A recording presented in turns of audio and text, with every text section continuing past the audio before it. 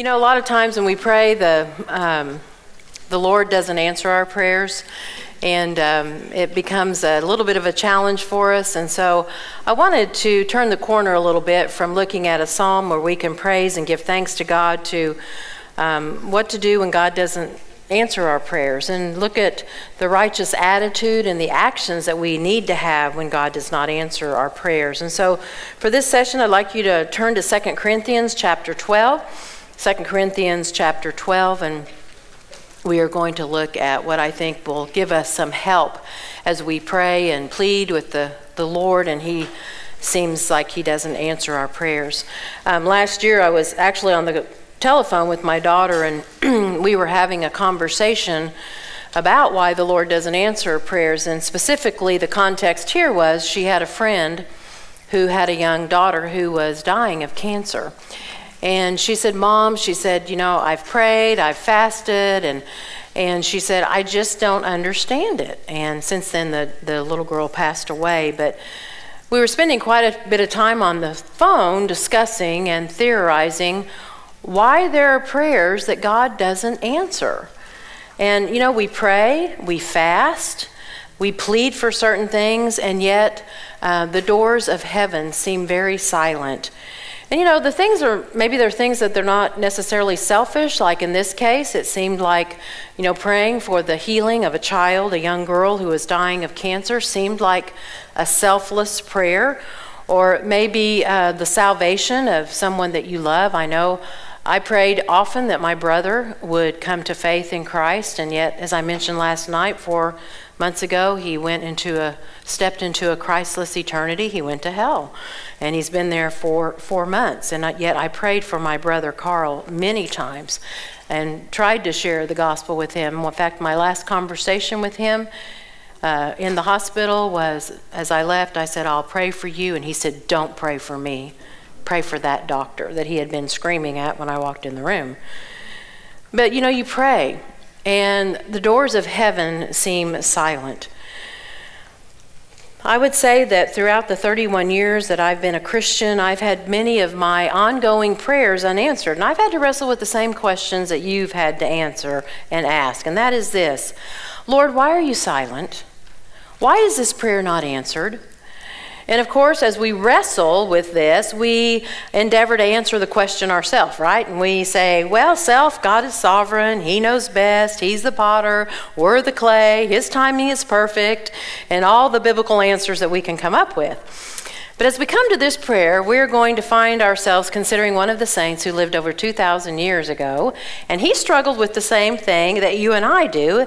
And his name is Paul. And we're going to learn quite a bit about his prayer and how he reacted to the answer no when he asked God for something. So let's look at 2 Corinthians 12, and let's consider his prayer as well as the Lord's answer. And by the way, lady, often the Lord's answer to Paul is the same answer he has for you and me.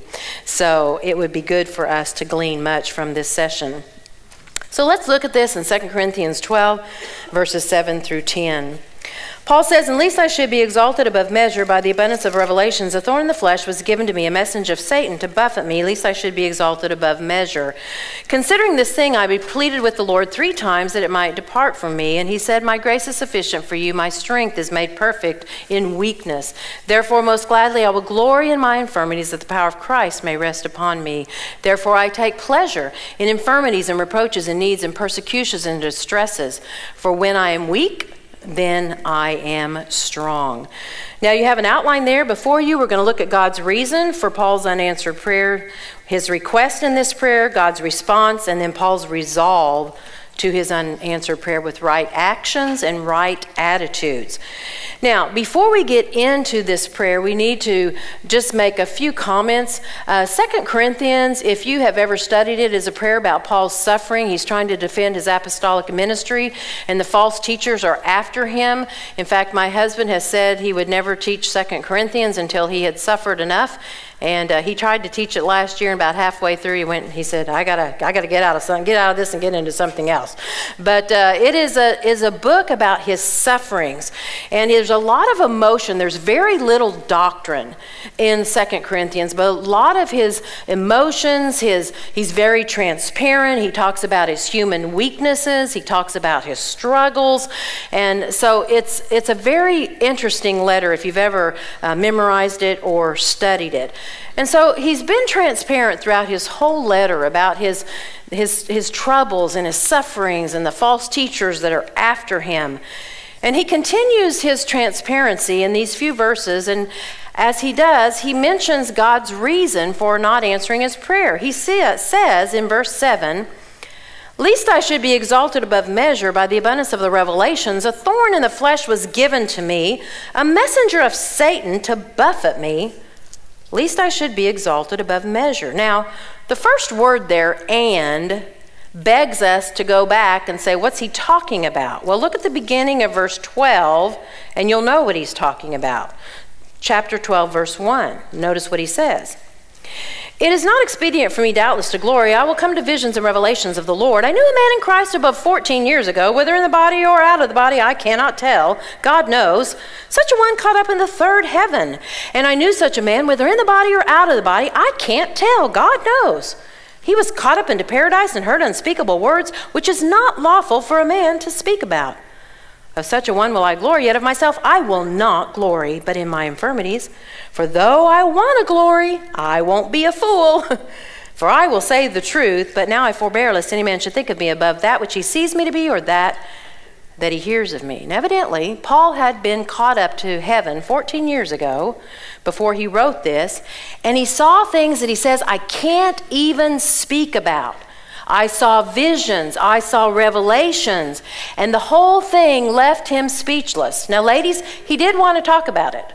He says, I wanted to talk about it, but I didn't want others to think about me more than they should think about me. Quite different from those who claim to have visions and revelations in our day, right?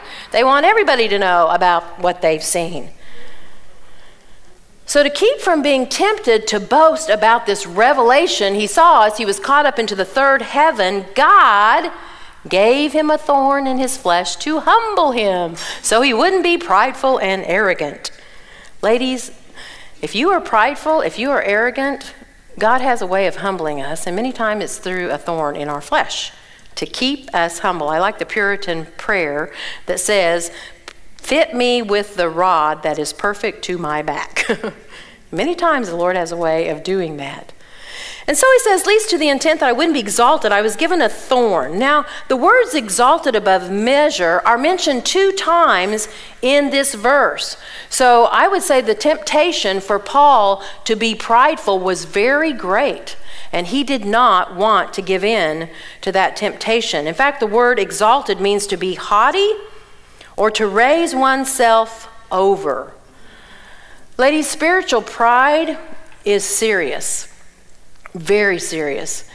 And you know, it's been the downfall of many a man and woman. In fact, I would say that it's rarely a week or a month that doesn't go by that I do not hear of another person that I know, either publicly or in my realm of friends, that is fallen morally, doctrinally, because of, it all started with pride. You know, I think I told you several years ago about a man that, you know, I was at a conference and I heard him talking at another table with some guys, and he goes, "You don't know me? You haven't read my books? You don't know who I am? Well, I travel with you never heard of me?" And I looked over at Debbie and we talked about it later, and I'm like, oh my goodness. Well, a few years ago, after that, I found, you know, he was publicly, in fact, many of you probably know him, and he not only had one adulterous relationship, but many. Spiritual pride is the fall of many men and women. No wonder Paul says early in this letter, he says, casting down arguments and every high thing that exalts itself against the knowledge of God, and bringing every thought captive to the obedience of Christ. Ladies, when you have those thoughts of spiritual pride or any other kind of pride, you better bring that thought captive to the obedience of Christ, and you better smash it and get rid of it. Because if you entertain that prideful thinking, it could be your demise as well. Ladies, Paul knew no one could retain the sin of pride and be used by God. He hates pride. God hates pride. It's one of the 7 things he hates. He hates it. And therefore, he humbles us whenever we think we're above what we should be. He humbles us, and sometimes it's by prayers that go unanswered. Now think about it. What if God decided to answer every one of the prayers you've ever prayed and give you everything you wanted? You know what you would be? You'd be like those spoiled little brats that I see at the airport that scream and yell. And Debbie and I have seen many of them on the plane and in the airport. You know, the parent gives in to everything they want. Who wants to be around that kind of a child? Well, some of us, I'm afraid, are those kind of adults. Spoiled, rotten. Well, as mentioned, the reason for Paul's pride was the abundance of revelations that were given to him. In fact, the word abundance means a throwing beyond others, more excellent, in excess. I mean, ladies, this was something. I don't know what happened up there when he was caught up into the third heaven, but it must have been, he said, I can't even talk about this, what I saw. You know, and that wasn't the only time God revealed himself to him. Think of the Damascus Road. I mean, that was pretty awesome too, right? But you know, if you and I had a revelation of heaven, we might be tempted to be prideful too. If God caught us up to the third heaven, we might think we were something special. But ladies, we're not, and neither was Paul. Paul's just has clay feet just like you and me. He's not anything special. Now, your temptation to be prideful might not be the same as Paul's, but we all have them, right? Your temptation for pride might be spiritual. You might have spiritual pride, or maybe you have pride because you're financially independent, and so you have, you know, I'm successful and I have money and I don't have to worry about anything, or maybe your pride comes from your kids or your grandkids or something you've done or some accomplishment, some reward, some recognition or something like that. But ladies, we should never think of ourselves more than we ought to think, ever, ever. God has a way of humbling us, and many times it is through unanswered prayer.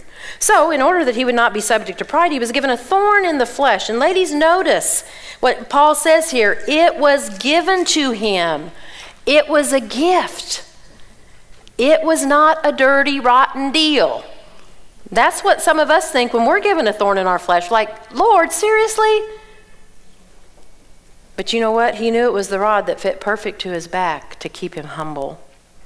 You know, Paul says this in Philippians 1:29, is given to you on the behalf of Christ, not only to believe on him, but to suffer for his sake. It's a gift.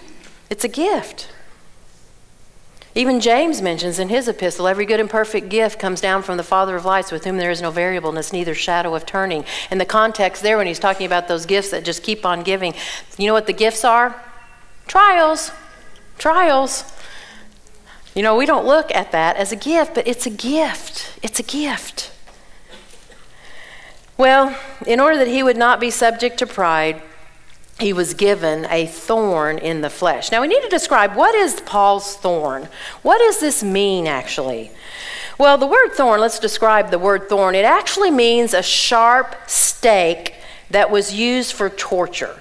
So ladies, we're not talking about, you know, those little, when I think of a thorn, I think of going out in my backyard. I only have, I think, 2 rose bushes out there, a yellow one and a red one. But I think about going out to my backyard and, you know, wanting to cut some roses to bring into the house. And there's a little thorn there that, you know, if I ever get it in my finger, it's kind of irritating, right? But that's not what Paul's talking about here. That's not the Greek word he uses. He's talking about a sharp stake that's used for torture or for pain. I mean, as irritating as that little thorn can be in my finger, think if I had a big old stake in my finger. We would do anything to get rid of it, right? That sounds awful. In fact, the Greek tense here is that it was constant, never went away. Never went away. No wonder he prays 3 times. I think I'd pray more than 3 times. Now maybe you're saying, Susan, well, I think God is cruel that he didn't remove this. I mean, why didn't he remove this thorn from Paul's flesh? Well, there was a reason, and the reason was that so Paul would not be puffed up. Remember, God hates pride. It's an abomination to him. And so those who are tempted to be prideful, he humbles. So you might be saying, well, Susan, what was Paul's thorn in the flesh? Well, there are a lot of theories out there. I'm going to give you a few of them, but I'll tell you which one I think it is that fits in the context. In fact, you have to look at the whole thing. So look at it carefully. What he says, a thorn in the flesh, a messenger of Satan to buffet me. Now, to be fair, some believe that this is an eye disease that Paul had. Remember, when God spoke to him on the Damascus road and saved him, he was blinded what? He was blinded for 3 days. So this left him with an eye disease. And the reason we know that is because he talks to the church at Galatia, and he said that they would have plucked out their own eyes and given them to Paul. And he says at the end of the letter, see how large a letter I've written to you with my own hands. Most of the biblical writers had someone else that wrote as they spoke, but Paul wrote Galatians himself, and he talks about how large it is. The letters are large. And so he did have an eye disease of some sort. We know that to be true. And we can't deny that. And the messenger of Satan could have been like in the situation of Job when Satan was allowed to torment Job. Some have thought that. And it is interesting. He was blinded 3 days on the Damascus road, and he prays here 3 times, and he was blinded for 3 days. But I think that's stretching it a little bit too far, and I'll tell you why in just a minute. Some other people think this was a physical problem. I've heard all kinds of things. He had gout. It was his wife who was his thorn in the flesh. I know, none of us are ever a thorn in the flesh to our husbands, ever. You know, or some other temptation. I mean, seriously, the theories out there are pretty interesting. But the other possibility, and what I think is what is his thorn in the flesh, when you look at the whole context of 2 Corinthians and what I'm going to tell you here in just a minute, is the thorn in the flesh were the false teachers that were opposing him. This stake in his flesh, these false teachers were sent to humble him, and they were messengers of Satan. You might say, well, why do you say that?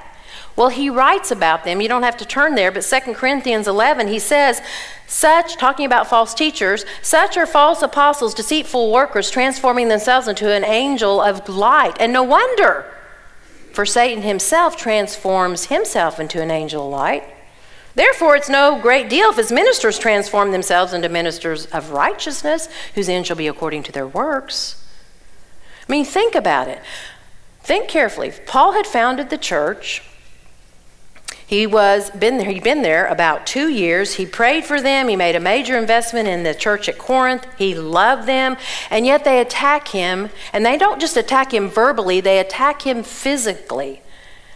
They say his speech is contemptible. You know, he's not very good to look at either.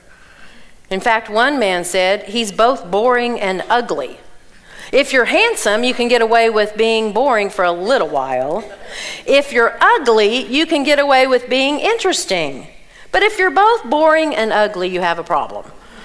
And so, you know, they said his speech is contemptible. He's not much to look at, and he's kind of boring to listen to.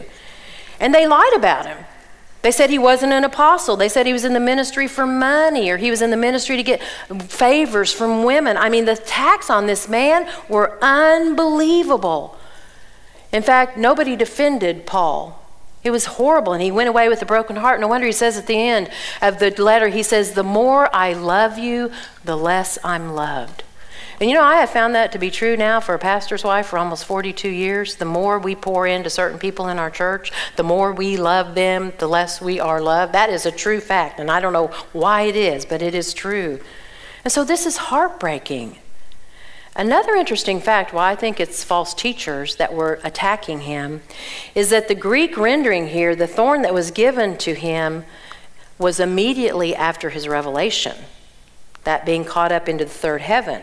So that does away with an eye disease, that does away with his wife or any other thing. Because think about it, Paul sees this vision, he wants to tell, he probably did tell some people about it, the false teachers are going, nah, Paul, who do you think you are? In fact, the word here, when it says that they attacked him, the buffeting here could actually be physical. They actually might have started punching him out, beating him up. No, you didn't have a vision. Who do you think you are? You're nobody special. And so it would be the verbal abuse as well as the physical. In fact, the Greek word is the same Greek word, buffet, that's used in Matthew when the Sanhedrins beat Jesus up in the face. You didn't see a vision. Who do you think you are? You know, it might be good we don't know exactly what this thorn was.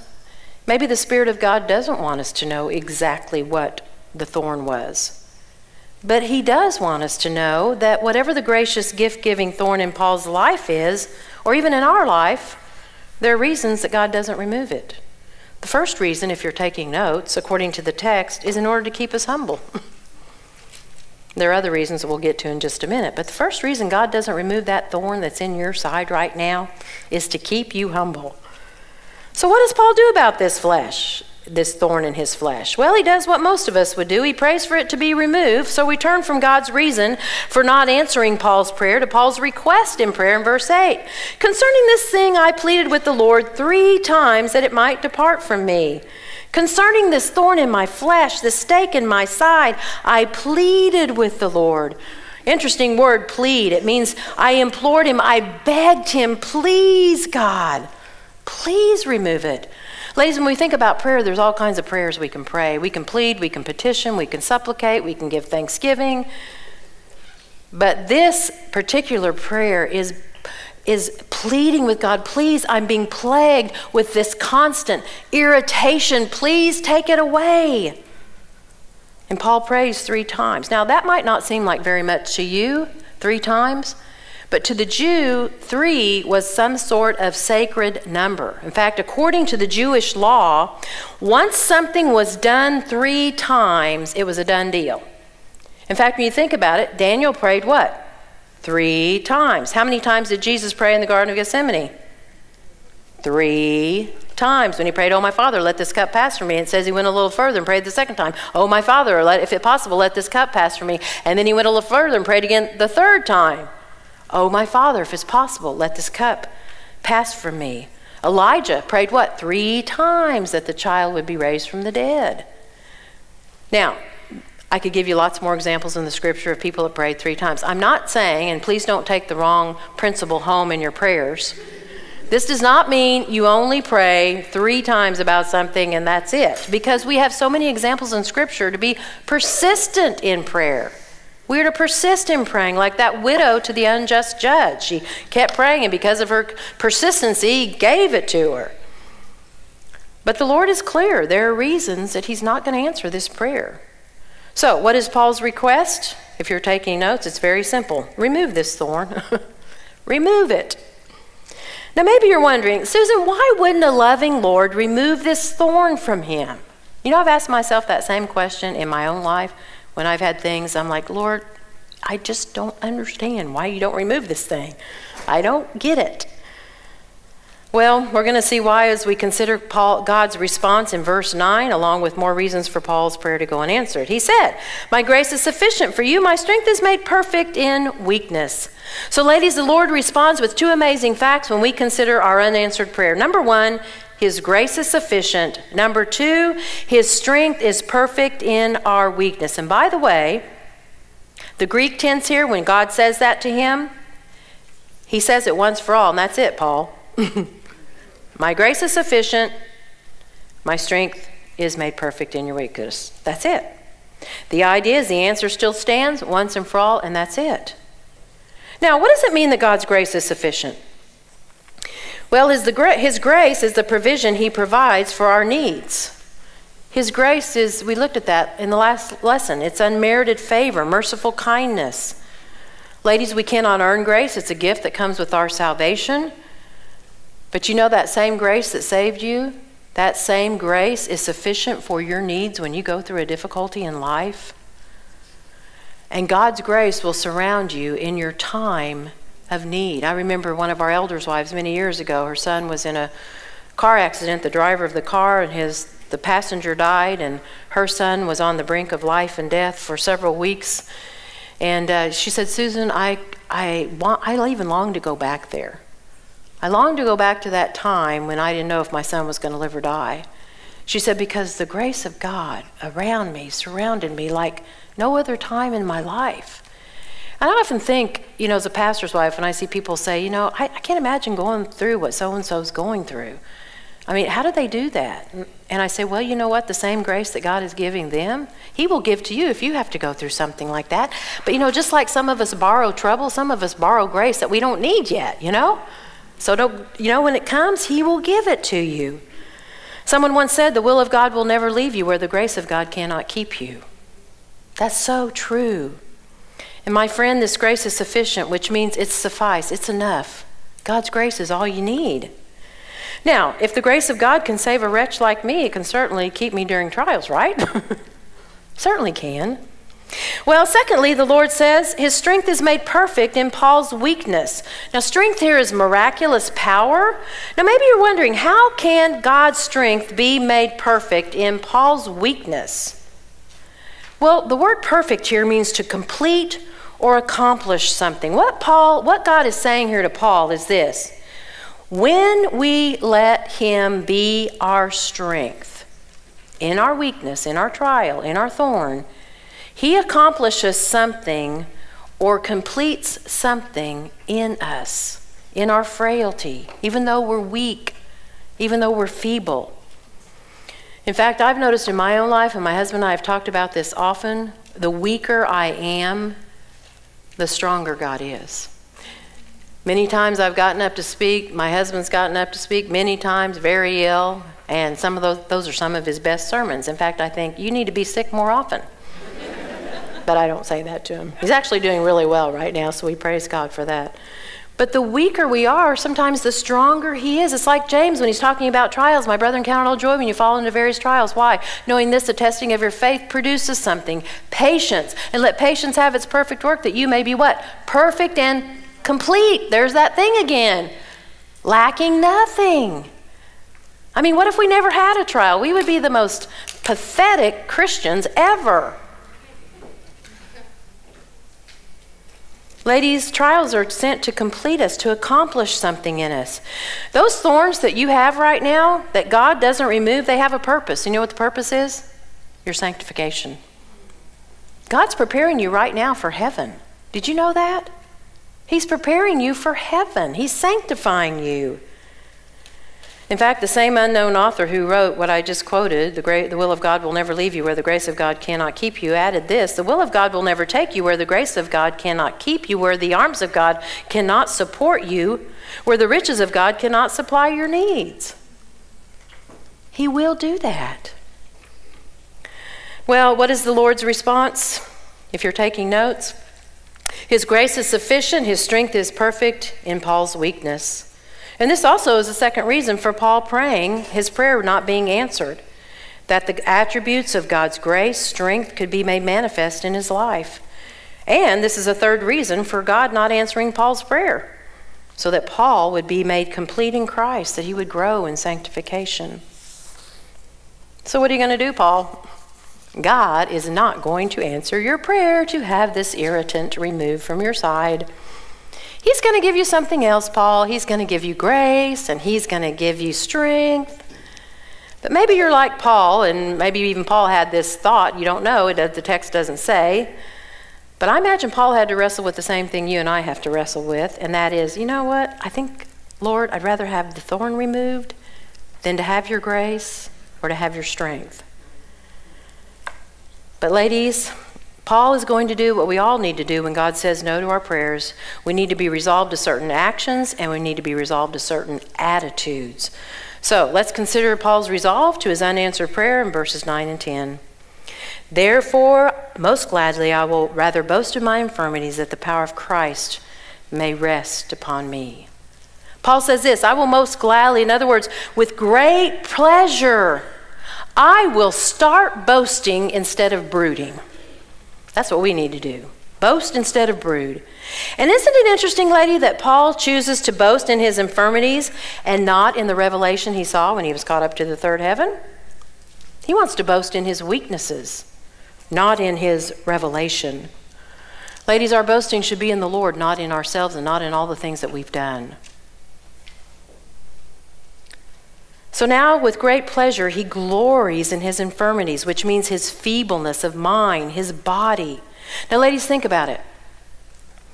If the thorn was physical, like some believe, or if the thorn was false teachers, either one would cause his mind or his body to be weak, right?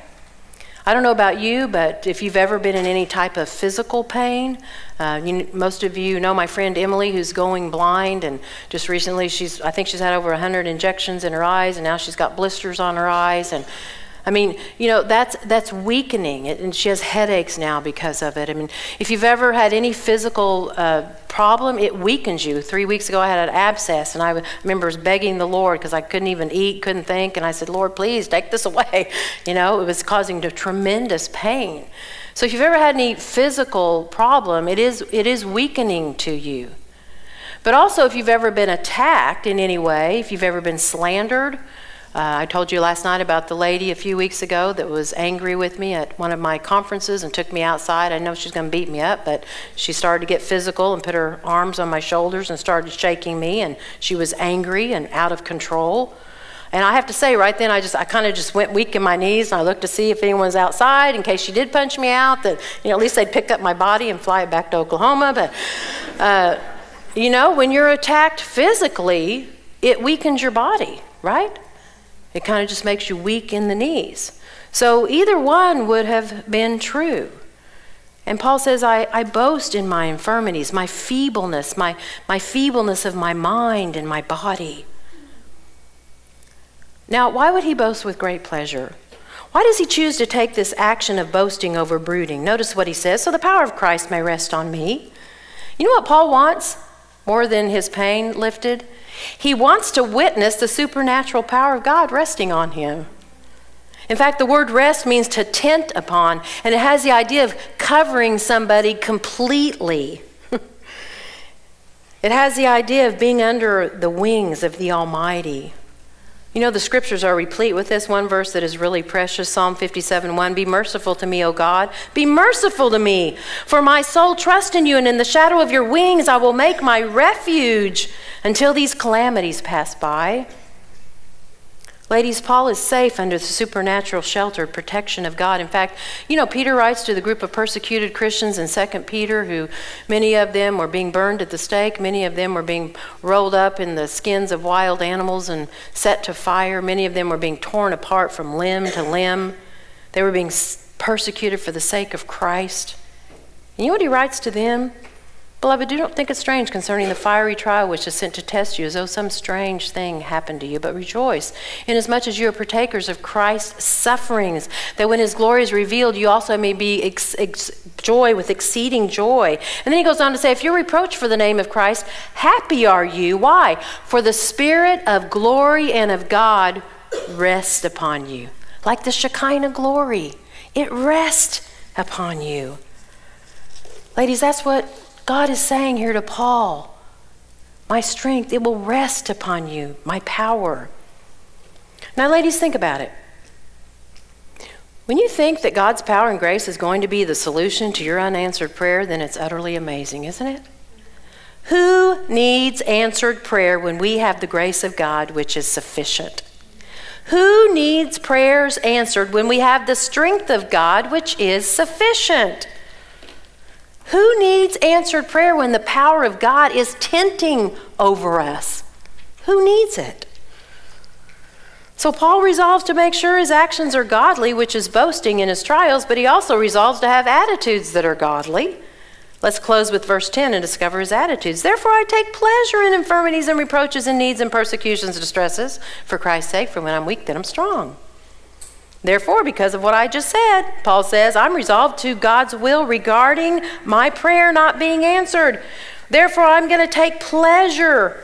In fact, the word take pleasure means I'm going to think well of them. I'm going to be pleased when I encounter trials, thorns. And notice he has a description of these. Infirmities, which is feebleness of mind or body. Reproaches, which are insults. Injuries, which that's why, again, I think it's false teachers.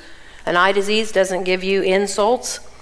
Needs, which are necessities of life, food, water, shelter, persecutions, which are hostile treatments, distresses, calamities, all these things. So why would Paul have this attitude of taking pleasure in all these things? Is he crazy? Why would he take pleasure in that? Do you know Paul is more concerned about the glory of God than his own physical comfort? Are you? In fact, in other places, he says, I'm a fool for Christ's sake. I'm a fool. Secondly, he takes pleasure in these things, not only for Christ's sake, because he says when he's weak, then he's strong. And that's what God just promised Paul, right? In your weakness, I'll be your strength. Paul knows this is God's power. So, what were God's reasons for not answering Paul's prayer? God's reasons for Paul's prayer not being answered was to keep him humble, to manifest his attributes of grace and strength in Paul's life, to grow Paul in being complete in Christ. What are some of the prayers you have prayed that have gone unanswered? Have you pondered long enough to assess why? Have you grown in humility through your unanswered prayer? How have you seen God's grace and strength manifest in your unanswered prayers? Are you growing in Christ's likeness through your unanswered prayer? What was Paul's request in his prayer? To have his thorn removed. When God gives you a thorn in your flesh, what do you pray? Lord, remove it? Or do you pray for grace to go through it? Do you pray for endurance? You know, there's nothing wrong at all to pray for it to remove. Jesus prayed 3 times that the cup would pass from him, that he would not have to go through that thorn of suffering on the cross. But you know, both Paul and Jesus resolved to do the Father's will for them, knowing that was the best. Not what I want, but what do you want? Are you resolved to do the Father's will, no matter what? What was God's response to Paul's prayer? His grace was sufficient. His power would be made perfect in his weakness. How have you found the grace of God to be sufficient for your current stake in your side? How has his strength been made perfect in your weakness? What was Paul's resolve to his unanswered prayer? The action of boasting in his thorn, his trials, the action of thinking well of them. Do you boast of your trial to yourself and to others? Now, ladies, I don't mean brag and glory in it, but do you glory in what God is doing through your unanswered prayer? Do you glory to yourself, to others? Tell them what God is doing? Have you developed a mindset like Paul of thinking well of your thorns that God gives you, even if it's a constant pain? Even if it's someone in your life that constantly irritates you, blasphemes you, persecutes you? So what's on your unanswered prayer list? The healing of a child, like my daughter was praying for. Prayer for a lost loved one. Sale of a home, a better marriage, restoration of a relationship. Repentance for a wayward child. Are you glad for these things, knowing that God's strength is enough in your weakness? He will make you strong. Now, just to be clear before we close, even though God may be saying no now, doesn't mean we don't persist in prayer. We keep on praying. Keep on praying for those things to be removed. Keep on praying for that lost loved one to be saved. Keep on praying for your enemies. Keep on praying for that sick family member or loved one. Ladies, if we look at our unanswered prayers as gifts from God, our thorns as gifts from God, then perhaps we could also receive the grace and strength that comes from him during those trials. You know what happens when we shake our fist at him, when we murmur and rebel, when he sends those thorns into our life, then his grace doesn't seem sufficient. His power seems powerless. But you know what? It's not him who's changed. It's you who's changed, not him. He never changes. So my friend, pray about your thorns. Pray 3 times, or even more if you want. If God answers, great. If he doesn't, it could be even greater, because you'll get to witness his miraculous grace and strength manifested in your life in ways that you never deemed possible. Let's pray. Oh, Father, I think of that song, Thank You for This Thorn. Fellowship of pain. But oh, Father, how those things in our life, when we look back, those things that seemed insurmountable, and we look back now and we say, wow, this is what God was doing. This is how he manifested his strength. This is how I was strong even when I was so weak. And oh Lord, help us to get our mind out of the earthlies and into the heavenlies, to set our affection on things above, to be like Hannah, who was more concerned for the glory of God than her own comfort. So Lord, I bet every woman in this room, I imagine every woman in this room has a thorn. It might seem like a stake in her side. It might just be like a rosebush thorn. But I pray, Father, that as she comes to the throne of grace to speak boldly to you in her time of need, and I pray, as the writer to the Hebrews says, she'll find grace and help in her time of need, even if you don't answer, that she will find that grace that is all sufficient and that power that is all miraculous, as she will be tinted, covered by your sufficient power. Thank you for Paul. Thank you for his example to us. And may we follow in his steps as we pray in Christ's name. Amen.